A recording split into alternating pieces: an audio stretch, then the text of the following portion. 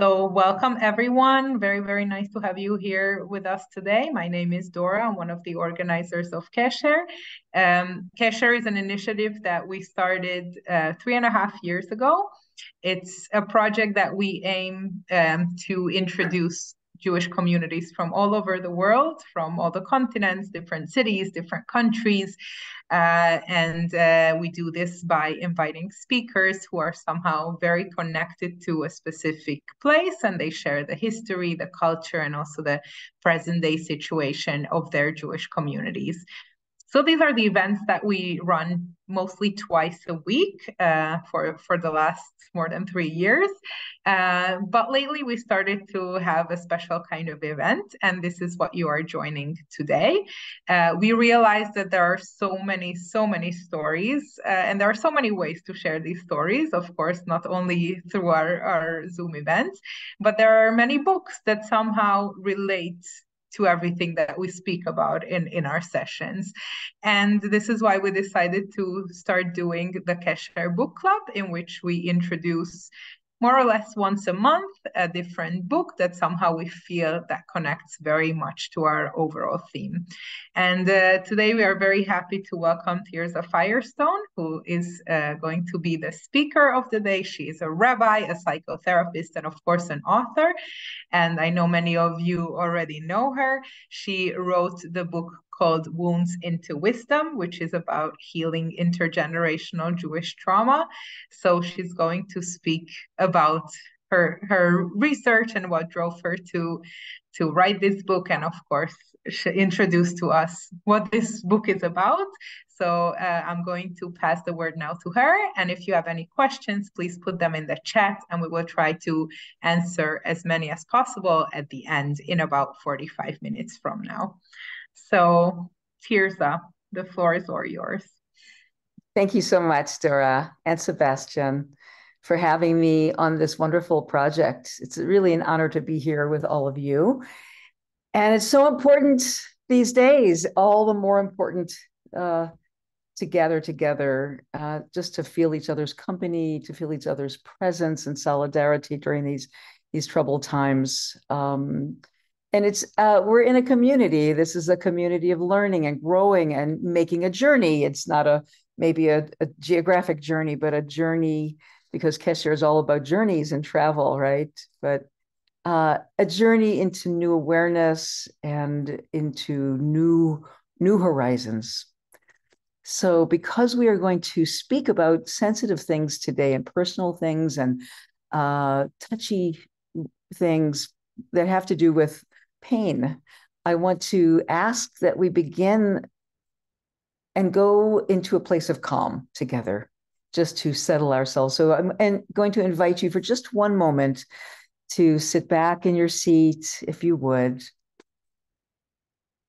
and collect yourself from wherever you came today or this evening, whatever part of the world you're in, so that we can calm ourselves just a bit and regulate our nervous systems to a relaxed and a relatively relaxed place, given all that's going on in the world.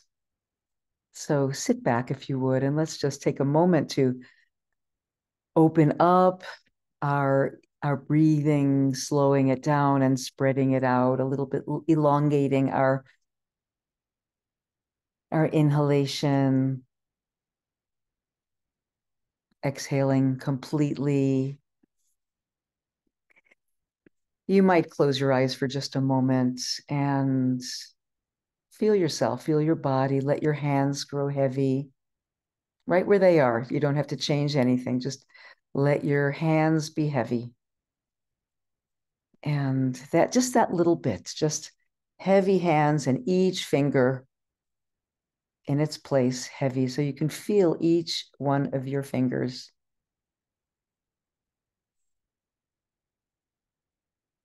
As if each finger had a little drum beat in it, which it does, a little pulse. Beautiful. Just feeling the pulse, the throb in each of your fingers, giving yourself a loving command to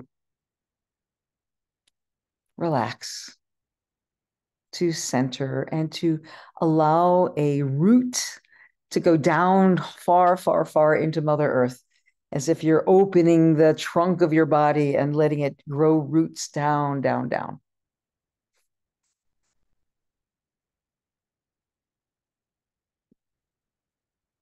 Beautiful.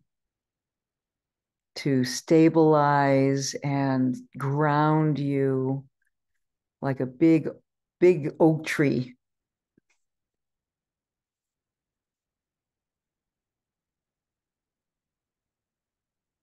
Beautiful. Okay.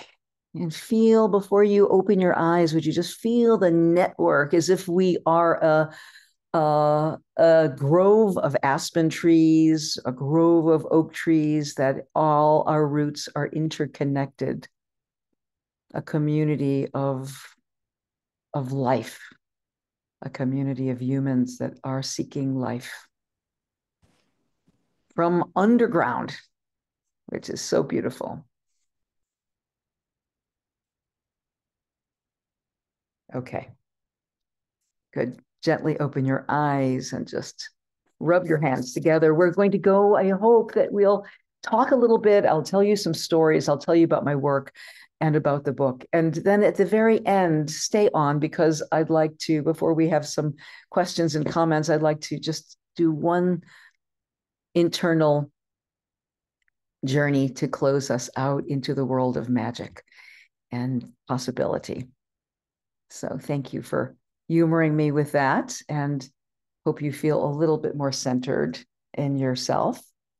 Today, I'd like to talk about the journey from wounds into wisdom, from the deep scars of historical trauma into new possibilities.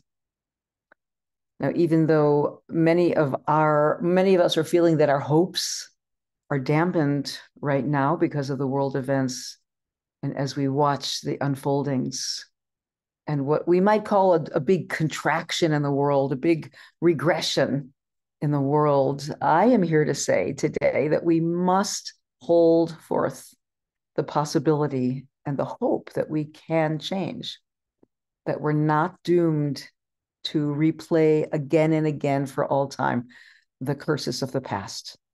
The ancient scars of the past have a momentum, they have a hold on us.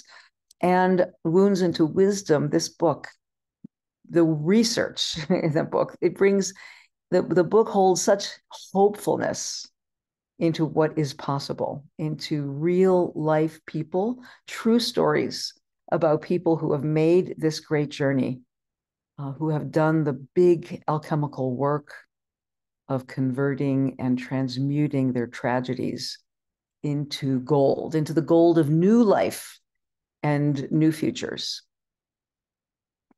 So, as I don't need to say probably to anybody here, some of you have read the book already. The book has been out for 3 years. It's just been reprinted in paperback, and I just recorded it, which was an extremely emotional experience. It's an audiobook if you want to hear it, because I'm able to animate or give life to the voices of the incredible people that are in it. Unfortunately, my research on the phenomenon of intergenerational, or in Europe, we call it transgenerational trauma transmissions, which means how trauma transfers from generation to generation, how it's physiological and epigenetic, borne out by scientific studies, just as it is borne out in our human souls for centuries. The world is bearing out this phenomenon right now, that this is a fact, that it is not only what is happening here and now, but it is the raw intrapsychic nerves that we carry from our ancestors' unmetabolized work, unmetabolized pain, that makes what is happening here and now so much worse. So much worse. I could give you many, many examples. Probably everyone here who's shown up here has examples of their own. the events of this autumn, this fall, right now, how they are made so much more painful because of historical traumas. So these events of our day are the tragic testimony, the proof to the science on the ground right now that unresolved, unmetabolized pain that is buried beneath the surface of consciousness does not simply evaporate. It does not simply go away, but that eventually it will demand breaking loose. It will demand oxygen. It will demand resolution. And that is both a pain in the butt. It makes things worse, but it's also nature's way of saying we cannot go forever putting things aside. We must do the hard work of facing into our pain and resolving it. So much more on this in a moment. I'd love to share some stories with you. First, let me tell you a little bit about myself, just briefly. My own ancestry, an Ashkenazic Jew. My mother escaped Nazi Germany in 1939 on the Kinder transport as a teenager. She came full of her own history and her own family tragedy. All of her cousins, except for two, were murdered, and uncles and aunts. So the family was devastated, but she and her siblings made it out, and her parents miraculously made it out. Because I'm here, I am testimony to that miracle. My father was an American kid from Brooklyn who enlisted in the U.S. Army, and he was sent, paradoxically, over back to Germany to a prestigious bomb detection unit, and found himself in Bergen-Belsen in 1945 as that death camp was being liberated. So he also was filled with ghosts, filled with seeing the unseeable.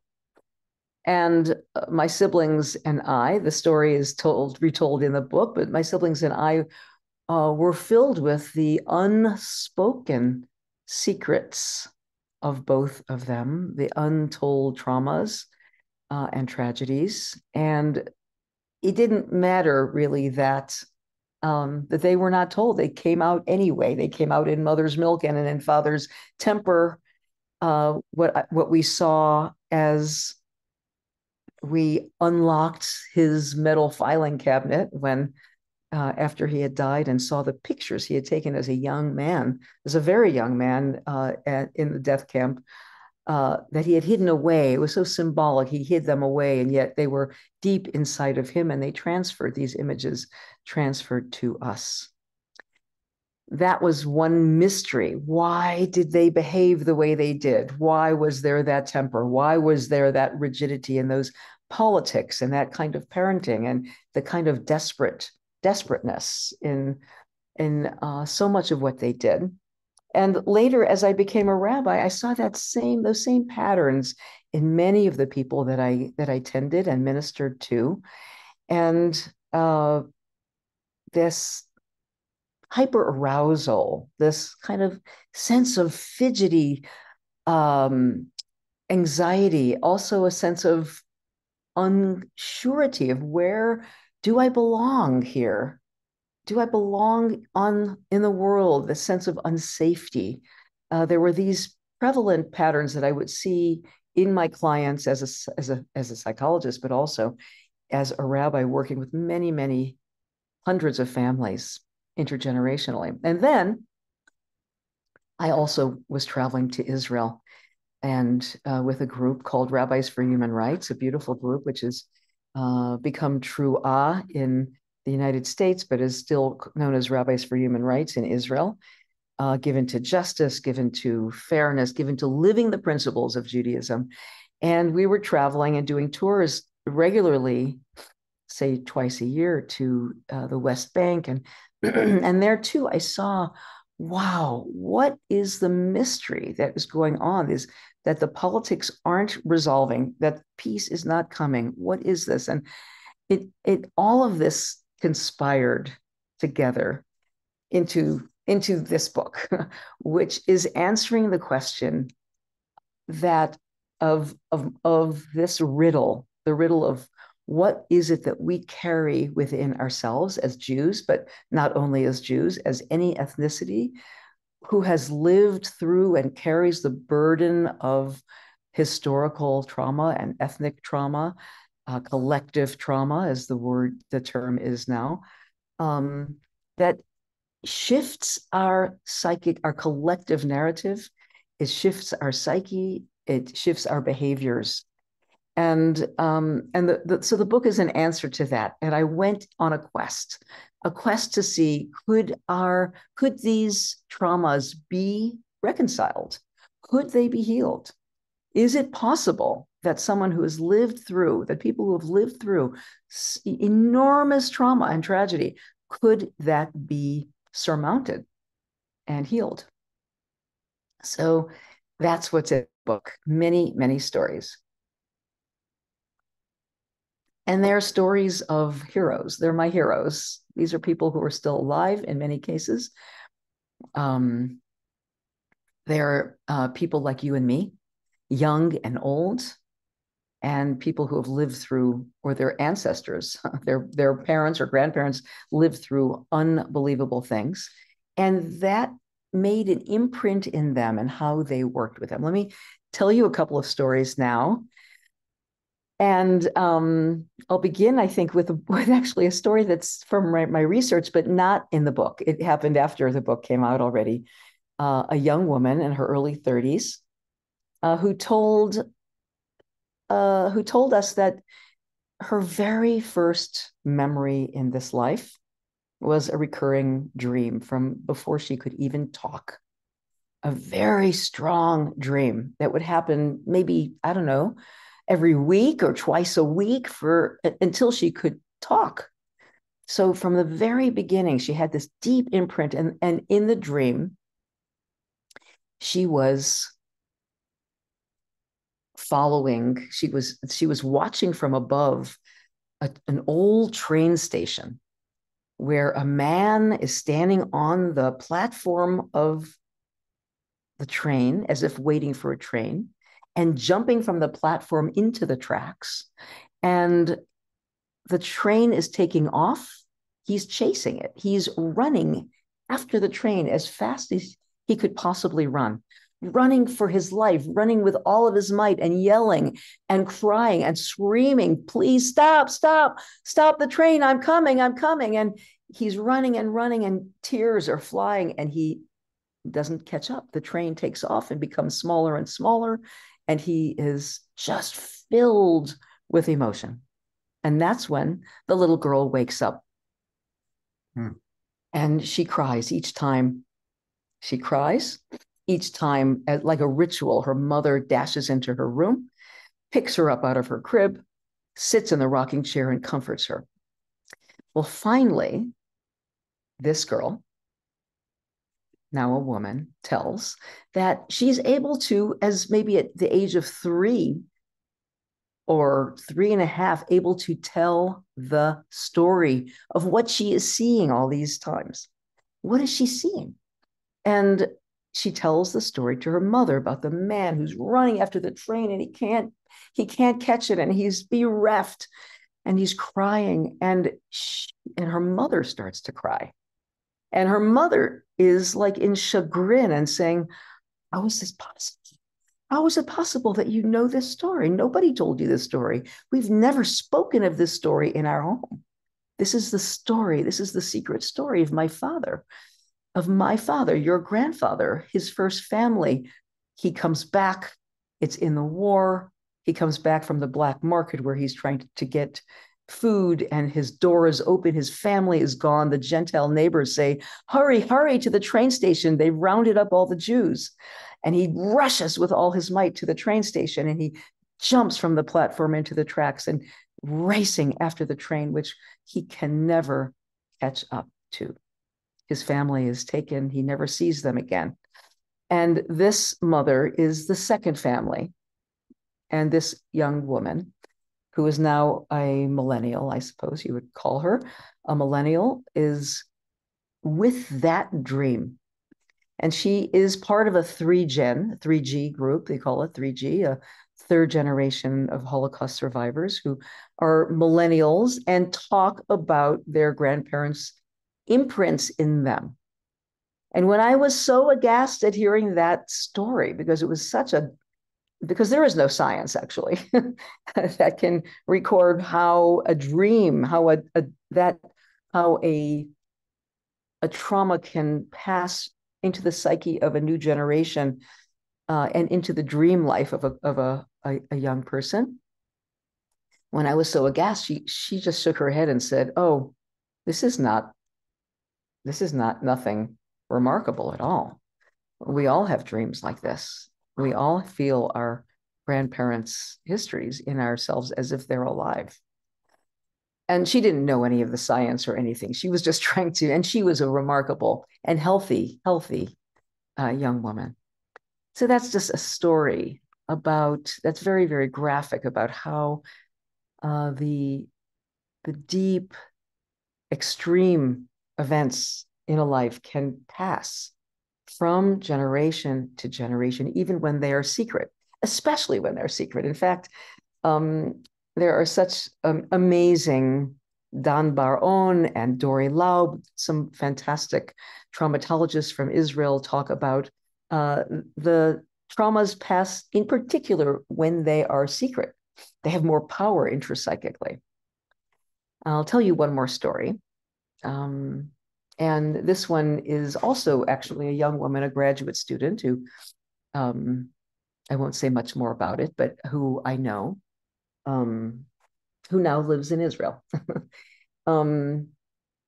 So I start by, and I'll read from the book, which looks like this, the new book, which has a study guide in it now, which I like very much, the paperback version. Robert J. Lifton, who is one of the great traumatologists in the world today, says that all survivors of trauma undergo a struggle to give form or meaning to an otherwise incomprehensible experience, and above all, to their survival.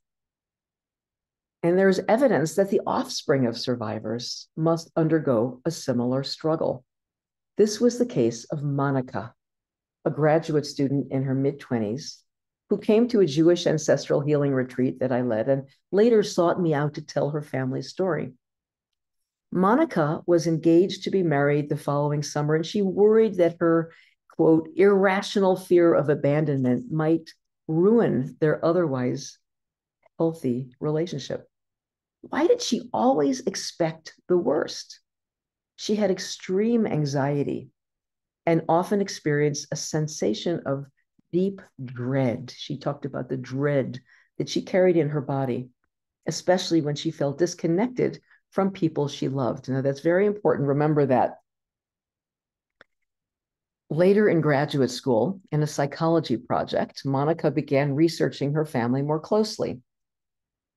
And she said, I found a video that my uncle made of my grandmother 4 months before she died. Now, her grandmother was someone who had escaped the ghetto, also an Ashkenazic Jew. She escaped the ghetto and lived in the woods with her mother and sister. And unfortunately and tragically, they caught her grandmother her mother and sister, and they were shot. And so she is waiting, or the grandmother was waiting in the woods for the return of her family. I found a video that my uncle had made of my grandmother, Monica is saying, and as I sat there listening to her, I was shocked to hear her say these words. I'm always scared. I expect the worst. If you say you're coming and then you don't come, I can't take it. Monica exclaimed, I couldn't believe my ears. Those were my exact words. I had never heard my grandmother say them until after her death. The same words that I used with my fiance when he was late. If you say you're coming and you don't come, I can't take it. I always expect the worst. At that moment, I said to myself, oh shit, excuse me, my anxiety is so much bigger than me. And ever since, I started noticing more patterns in my siblings and in myself. So I won't go any farther, but just to say that these imprints are profound, they are deep, and there's so many stories now in the book. We're not only talking about the Middle East, we're not talking only about Russia, or so many things that happen in the world. So many of the things that we are suffering right now in this day and age have roots in the past. I think we all know that. They have roots in the past. But we're also not only talking about global events, we're talking, and thousands of miles away, we're talking about things in our own families and in our own bloodlines, and lineages that are unresolved, that are painful, that are secrets. The people from around the world that I interviewed for Wounds into Wisdom, who were able to make the leap into becoming moral leaders, into changing their lives, into becoming profound souls, had certain things in common. And that's the second half of the book. The common denominators that they all said the same. They all mentioned 7 things. I counted 7 things, which I made into 7 principles of trauma healing. And I'll just name a few of these right now. The first is facing into our losses. We can't do anything unless we literally just accept and face into what has happened to us, our losses. If we try to turn aside, if we bury them underground, if we ameliorate them by saying, oh, everything's okay, we really face into it and grieve our losses. So that's number 1. And the second is to harness the power of our pain. To harness the power of our pain. One of the great speakers in the book, Rami El-Hanan, talks about the pain of losing his daughter to a terrorist attack, to a suicide bomber when she was 14 in Jerusalem, was like nuclear power. And he said he could use it to destroy the whole world around him, or he could use it to produce light and heat and put off a glow that would help and uplift. So the second thing is to harness the power of our pain and use it for good to the best of our ability. We have to face our buried resentments, the secrets in our families, face past relationships which have not healed, and unbury them. Because when we do not do that, when we do not harness the power of our pain to do that work, which is very, very hard work, they will act like an undertow. That's the image I always get, is that they pull us down from beneath the surface of consciousness, and undertow on our energy and on our health and on our just general well-being. I'll mention a couple of other things that they all said that seem very, very salient right now, very relevant right now. Resisting the call. There's a natural call. I think it's an animal call within us to fear the other, to blame the other, and to dehumanize the other. And when we dehumanize the other as the cause of our pain, as the victimizer, we are the victim and they're the victimizer, they are the cause. When we dehumanize or put them behind a wall, when we globalize and say they are all like that, or these people are animals, or they are vermin, when we do these, when we allow ourselves to speak like that, to language such things, which is in our nature to do, when we don't resist that call, we are, as a human species, we're sunk. We are in trouble, because then horrible things can happen when the other side, when the other is faceless. so to speak. And coming out of that, another one that all of these amazing people said is we must learn to disidentify from being a victim. Yes, they lost children and, in wars and to suicide bombings, and they lost whole segments of their life to heinous acts, atrocities, and injustice. But when we get stuck in victimhood, when we get stuck as a victim of trauma, as a victim of rape, as a victim of war, or a victim of displacement, or any of those things, when that becomes my identity, then I am caught in a shell that is no longer alive. It's no longer moving and growing and breathing. And that is really the end of our evolution, so to speak. And I'll say one more, examining.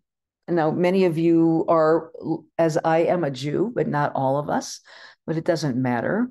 In Judaism, we have a very strong trope that's very ancient, and it comes from biblical sources and prophetic sources about being chosen, being a chosen people.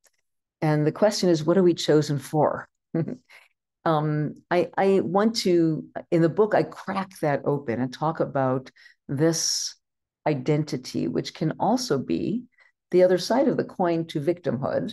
We're special, we're superior, we're also scapegoats, and how that works, and it flip-flops, and how that trope or that identity of being special, whether it's you're Jewish or not, whether it's I'm special because I have a superior anything, intelligence or talent or aptitude, or I see the world in this way. Whenever we hold ourselves as superior or chosen or special, we find ourselves in a very, very difficult place. And it's keeps peace from happening. It keeps healing from occurring. And I talk all about that. And again, these are not from me. These are from the many people, the many stories that I tell of these remarkable people. The final one, I'll just say, is not going to be a surprise to anyone. It's taking action. When we have had suicide in our family, when we've lost a child, when we have gone through the trauma of losing a body part, or losing a whole career, or losing a home, whatever it is, and then we feel so deeply, we are moved so deeply, we must take action to prevent those things from happening to others. And there's a natural impulse in us, a beautiful human impulse to give to others. So if I have suicide in my family, which I do, and I tell about this in the book, there's a natural aptitude that I have to feel into the families who are grieving from children or siblings or parents who have taken their own lives. And that is a way that I have of taking action to use my trauma, to use my pain, to transcend it. Okay, so I'm going to invite all of us to take a breath again and come back together. And if you have a comment, to mark to a chat in the chat column. And if you would like to do that right now, or make a mark in your journal, but in any event, to take a breath, because I like to use the last few minutes that I have before I turn it back over to Dora and Sebastian, to take you on a very brief journey. Okay.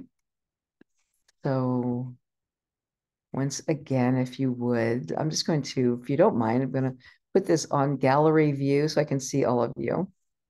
It's lovely that you've come in the middle of the day or night. And I'd love for you to sit back again, regather your energies. Remember, talking about these things is not easy. And so I want you to give yourself a little comfort, however that is. Place your hands on your tummy or on your heart. And then relax so that we can open some inner doors and journey on an inner plane inside the vast world that's inside of us.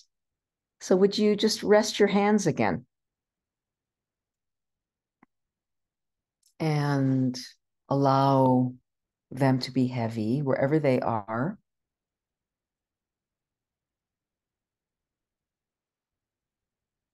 Spreading out your breath, maybe to a count of 4, breathing in and out. As your hands grow heavy on your lap or on the chair next to you, I want you to let your exhalation go down that root system and into Mother Earth. Just imagine that.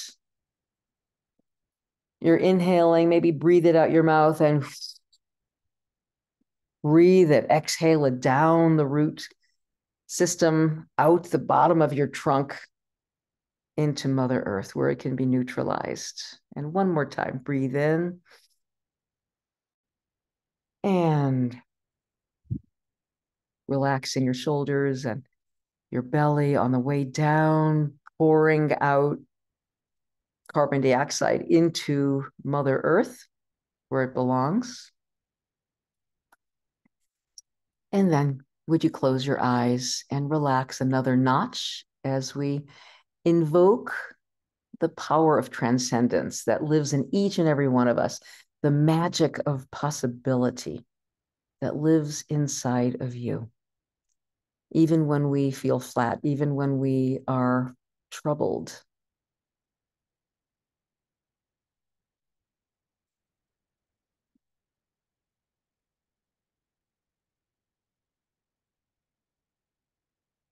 Okay. So today, like no other day that has ever existed, that's what the Holy Ari says, today, this moment, like no other moment that has ever existed. And you are like no soul that has ever existed. No one has ever been here in all the millions and billions of souls who have come to planet Earth. No one has your exact, precise genetic structure and epigenetic wiring, and no one has your aptitude, no one has your view, exactly your talents. So it's just about feeling the preciousness of this moment and all the help that we have from invisible sources, which you will not read about in the newspapers or in any books on current events. That comes from the insight line. With your next 3 breaths, I want you to call to you now someone from history, someone from perhaps your bloodline, but not necessarily your bloodline, someone from history that you have read about or heard about, seen their picture, possibly you've even known them. Someone on the other side of this life, this earthly life, who holds magic, who holds possibility for healing, for transcendence, holds the possibility of hope.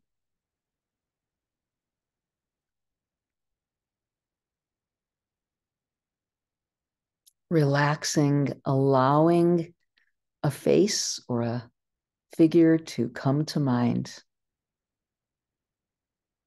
It might be a grandmother or a teacher or rabbi. It could be a friend who has passed.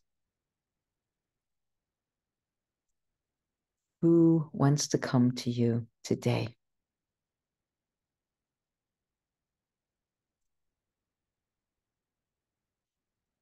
With a morsel of hope As we say in Hebrew, it's Seda Laderach.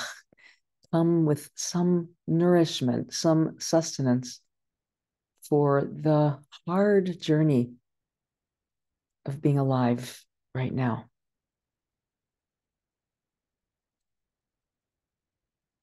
Be patient and just let someone come. You'll know it's happening because you'll have a feeling, a felt sense, a yes.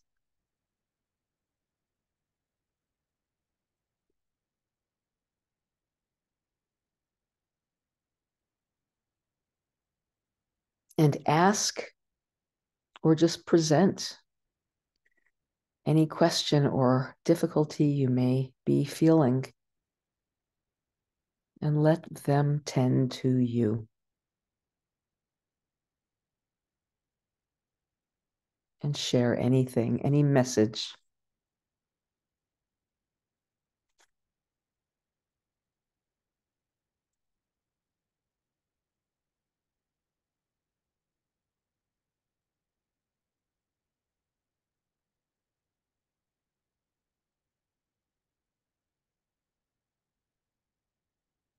Maybe just by virtue of their showing up, it's all you need.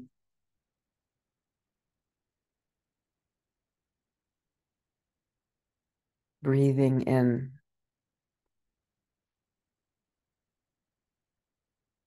and breathing out.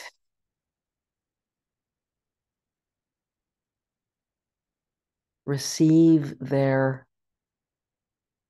message, receive their love, receive their blessing for the challenges of being alive right now.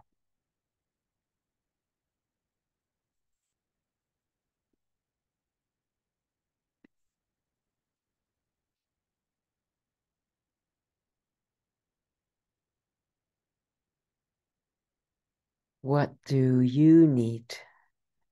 What magic, what possibility, what hope do you need to keep alive in yourself? How will you do that? One thing is sure, we need each other, both living and no longer physically alive. So now when you're ready, if you would just make a gesture of gratitude or honor, a little bow, perhaps.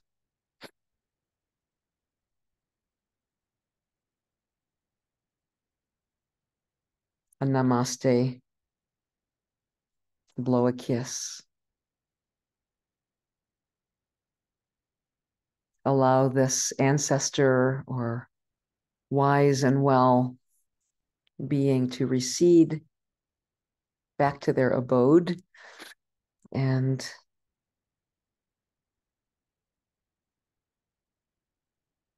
make a note if you'd like, or come back into your hands. And I would like to ask you to rub your hands together and come fully back into your extremities, wiggle your toes, and place the warmth from your hands somewhere on your body that would like that healing energy right now.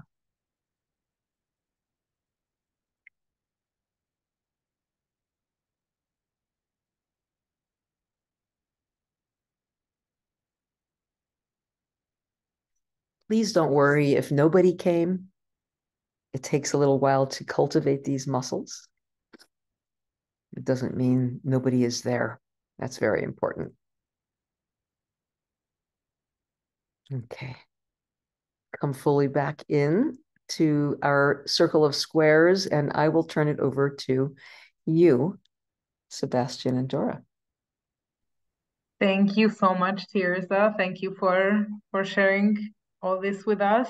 I'm sure that everyone is a little bit touched now, but we'll try to come back to all of us now with some questions. I want to let everyone know that tomorrow we're going to send out a follow-up email in which we will include Tirza's website and also where you can find the book. And there is also a lot of extra resources on her website. So we will make sure that you will receive it. And I see that there are a few questions regarding people that were mentioned and the audiobook and all this. So these questions we will address in our follow-up email, and now we will save the time for a bit deeper questions. So I want to read the first question. It's someone who actually read your book, and she speaks about a chapter in which you say that that trauma can also be healed through community. And what was your trauma is the Jewish community? What if the Jewish community transmitted the trauma to you and then abandoned you? What if the community is not the answer for healing? So if you could address this. Thank you, Dora. And thank you to the questioner. It's a very sad question, actually. It makes me sad to hear. I know that is true. I know that it happens. The community can be cruel when we're caught up perhaps in belief systems or principles, dogmatic principles that resist our human quest. My first book was all about that, with roots in heaven. Sorry.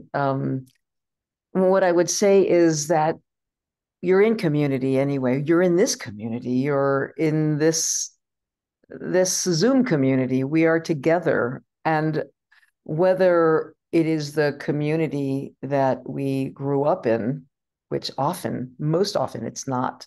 Once we have endured trauma, and I say this in the book, that we often need to find a different community, a different family who understands where we are coming from, family that understands what we've been through. And that is often not our biological family. Sometimes we have to leave our biological family and go on a search, go on a quest. So please don't feel alone. Many of us are going through what you're going through, and it's not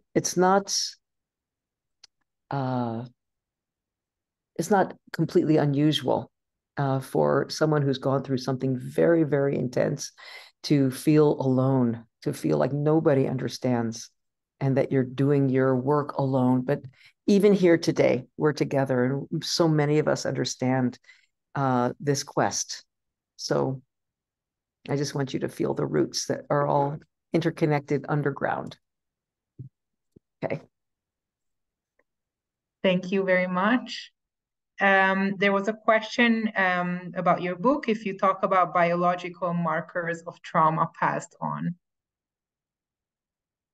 Yeah, biological markers. There's a relatively new field of an outcropping of the field of genetics called epigenetics. Epi meaning above or upon, genetics being the DNA strands. And this is the new science that began with animal science and now is very much in the human research that charts generational patterns. Let's say a great-grandmother or a grandmother was a part of the mass starvation that Russia did. I believe it was in the 40s in Ukraine. Or the Dutch hunger winter the winter of 1942 and 43, I believe, in the Scandinavian countries, where women were literally carrying children and they were starving. And so even then in the 40s, it was understood that those children would endure difficulty. They would be smaller embryos, they would be smaller infants. But they did not understand that what we now know, because we have 3 and now 4 generations, hence that the predisposition for PTSD, for emotional unhealth and mental unhealth, for depression, not to mention heart disease and obesity and physical issues, these markers are like methylation upon the or on the DNA strands that don't change the genetic structure, but they mark the genes so that the genes are limited in how they express themselves. So issues of resilience, propensities for PTSD, these are spoken of in, and I'm happy to give more references to studies. You can read about this in several books, and I'm happy to give that to Dora and Sebastian, and we can I can give you more. But also it's in Wounds into Wisdom, and it's in lay terms because I'm not a scientist, and I don't expect you to be. So there's a lot of references in the book. Thank you. Another question, how can you learn to heal if you don't know and cannot find ancestral information? Yeah, so we're living in this amazing time when there's two things. I'm sort of I'm spiritual, and I believe in the interconnected web, the echad, the unity of all things. So on the one hand, when you are really committed to learning about your ancestors and you start the work of saying that I want to know more, miraculous things start to happen. You'll get a call out of the blue, or you'll get a box of letters, which happened to me from the war between my parents.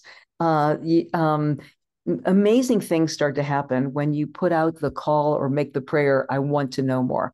But there's also, and by the way, dreams are incredible, but that's my bias as a Jungian psychotherapist.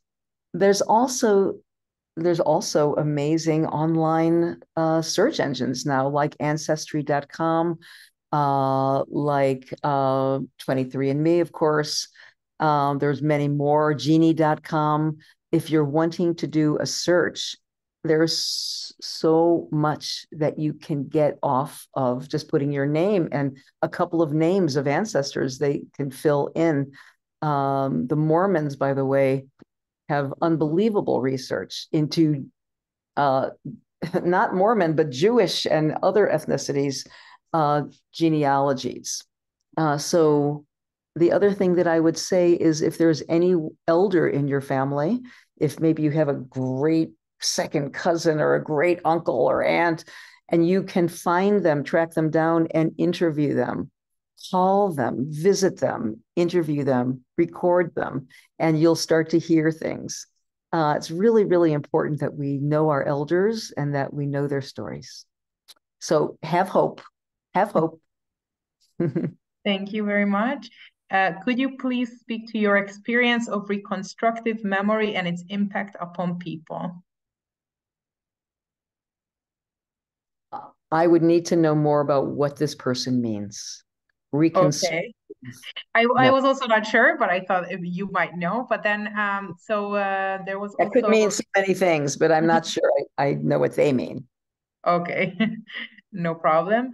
Robin, would you like, I saw that you had a comment and you also wrote that you would like to ask a question. I don't know if which one of the two, but if Robin, you'd like to unmute, then we can give a very quick moment. Thank you. I recently participated in a Zoom video, which a therapist led, in which she described the different generations that I'm a baby boomer, so I grew up knowing about the Holocaust. But the theme of the talk was that kids in college age, Jewish kids, were raised differently than we were. That the idea of Israel they take as it's just there. They don't appreciate the Holocaust. And because of this, there are lots of fights within families about supporting the Palestinians. Equal justice for all is how they were raised. The second part of this is something that happened to me right after Trump was elected. I went to the two young rabbis at our temple. This is in Washington, D.C. And I said to each one separately, I said, you better prepare the children for waves of anti-Semitism.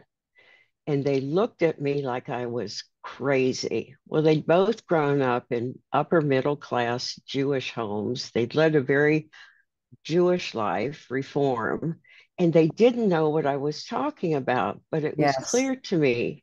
That's it. That's all I'm going to say. Okay. That's great, Robin. Thank you. A lot of wisdom in that question. History. It really pays to know history. Some youngsters do, but there is, in regard to Israel and the unfoldings there, and I would say Ukraine and Russia as well. Some of the crises and the crisis of democracy here in this country, in the U.S. I know not everybody is from the U.S., but there is a big contraction happening in the world right now toward ethno-nationalism, toward pre-fascism in some countries. It really pays to know history. Young people who have grown up post World War II, in the latter generation, have grown up not knowing anything but equality and justice for all, exactly as you're saying. And so that is, by the way, I just heard a wonderful podcast by Ezra Klein and Rabbi Sharon Brous.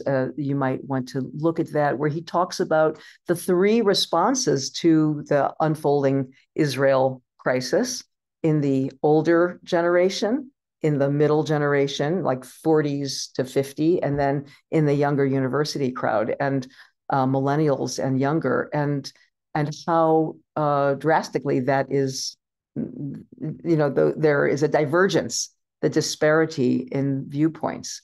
But that's why it's so important to know our elders. That's why it's so important to know history, to read history. So may I make one little comment?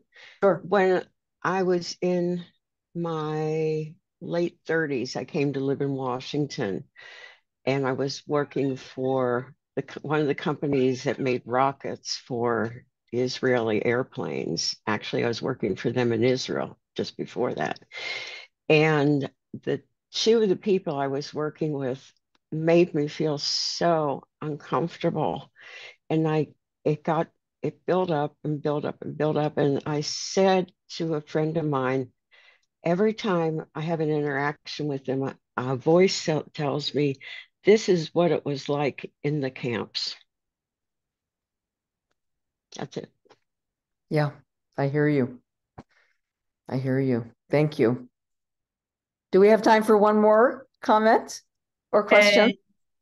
Sure. Did you, because there are a few coming in, so do you have one specific in mind, or would you like me to choose one? Oh, I didn't. Okay. Yeah, go ahead. So I apologize from everyone that we just don't have time for all the questions.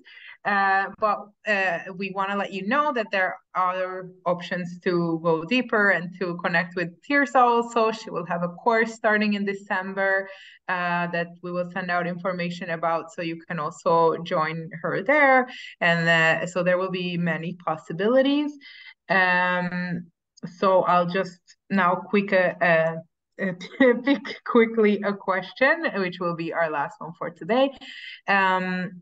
As trauma awareness has entered popular culture, I have seen it used as a way of dismissing genuine concerns. That's just your trauma speaking. How do we address this? That's an excellent question. It's just your trauma speaking. And then we dismiss one another. And actually, when any philosophy can be used, and there's always the dark side, the shadow side of any philosophy or any truth. And that is a way of it's a defense mechanism, I would say. It's a way of putting up a wall and saying, I don't want to hear what you have to say. I don't want to feel what you are feeling. And so we shrug and we just say, yes, of course. I don't think it's important to fight with people who are putting a wall up.